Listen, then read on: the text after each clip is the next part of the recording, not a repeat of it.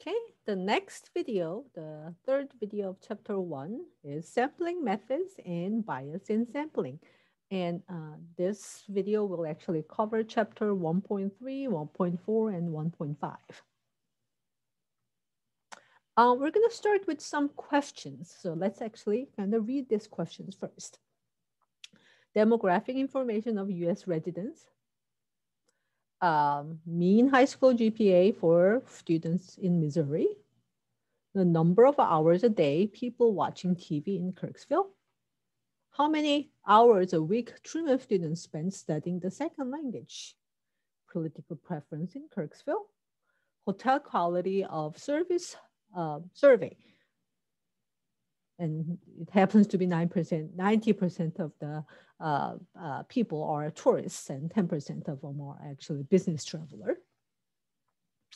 So let's think about what is a good sample. So for all, remember that in the very first video, we talk about the difference between population and sample.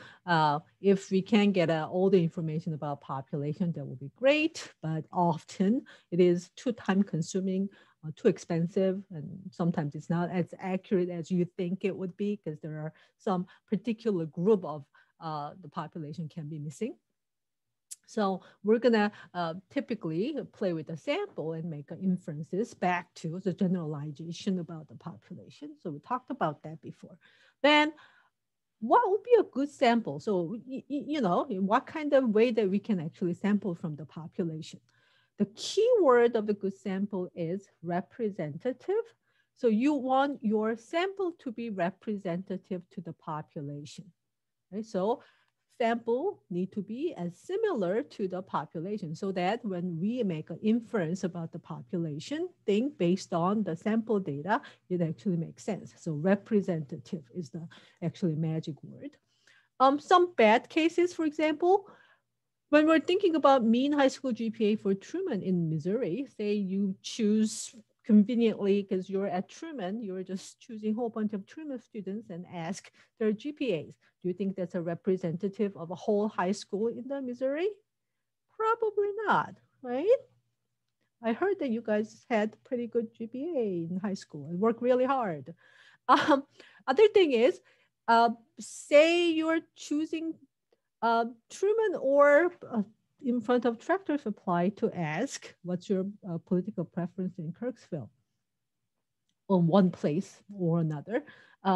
And you know, I'm not really trying to be promote stereotype or anything like that, but depending on where you took a sample, and if you actually decided to take a sample and at Truman and Truman only, it probably is not going to be representative in terms of political view in Kirksville. Census is another thing that I guess number one as a demographic information of U.S. Residents. This is one thing that the American government is actually trying to collect all the information from the whole population.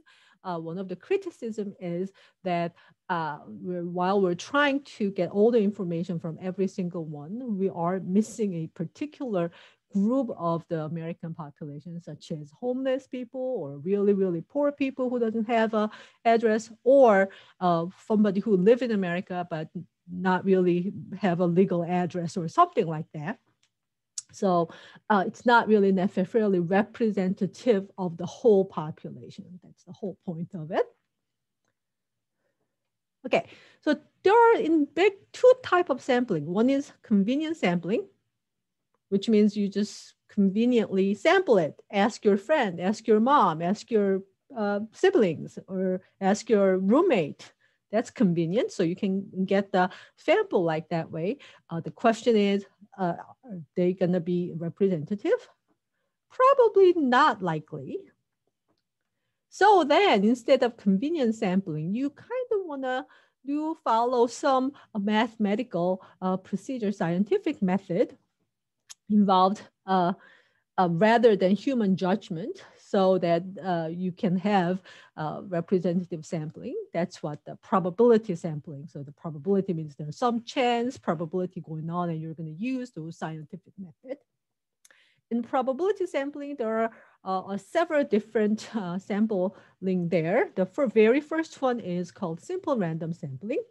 So the very basic idea of simple random sampling is that every individual in the population have exactly same chance to be choose in your sample. So everybody has the same chance. The idea is actually simple, but the executing simple random sampling is actually not that easy, because how you're going to make sure that everybody has exactly same chance to be picked up, unless you're using like a random number. So for example, somehow you have a whole list of, let's say, population is Truman students. Say you have a whole banner number of everybody in the computer in Excel spreadsheet, and then you can actually do some random sampling using computer. That's probably how you can do the random sampling. But getting everybody's banner number is actually really a challenging thing. Actually, I don't think you can actually get it. So executing it is actually a little bit hard. But the basic idea is everybody has the same chance to be chosen. Since it is a little bit harder to do, execute the simple random sampling, people came up with slightly different ways of sampling. Another one is called the systematic sampling. So for example, the case 3 that we talked about, so we are interested in the number of hours a day people watching TV in Kirksville.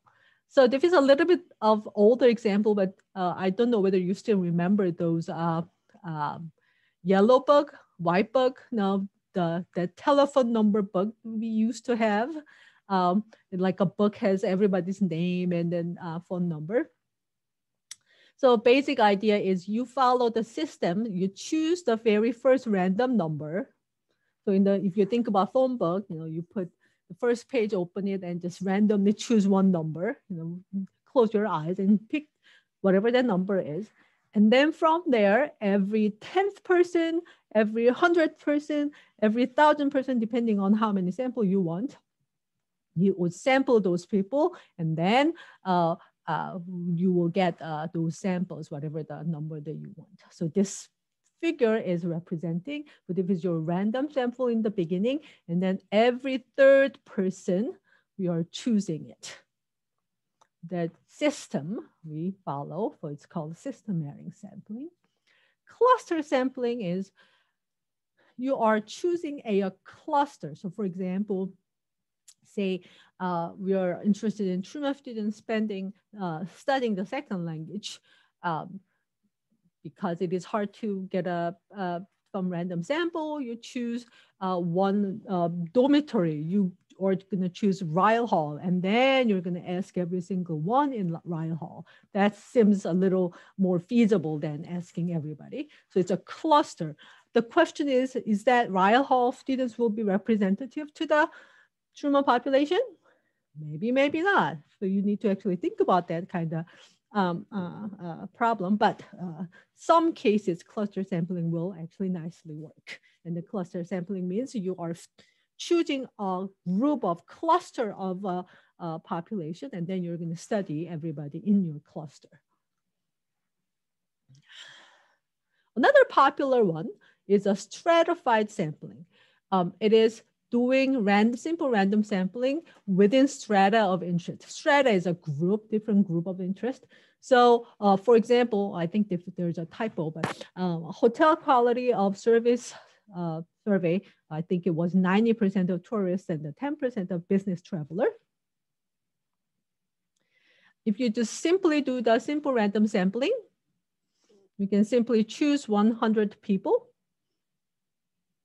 and then get your sample. But it's probably, if you choose 100 people, it's really more likely that you're going to have all the tourists, but really small number of business traveler. In case that you are really interested in business travelers' opinion as well, and you will just make sure that you get some percentage of people from the tourist group and some percentage of the people from the other strata, which is the business group people.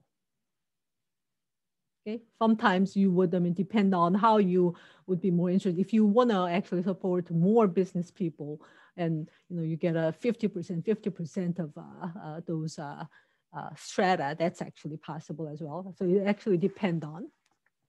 And then obviously there's a multi-stage sampling, which means you do multiple different kind of sampling at the same time. So for example, you do the cluster sampling first and then stratified sampling, or stratified sampling first and then random sampling, or something like that. So combining those sampling process is called the multi-stage sampling. A little bit of bias. So when you are collecting the sample, what kind of bias that we can think of?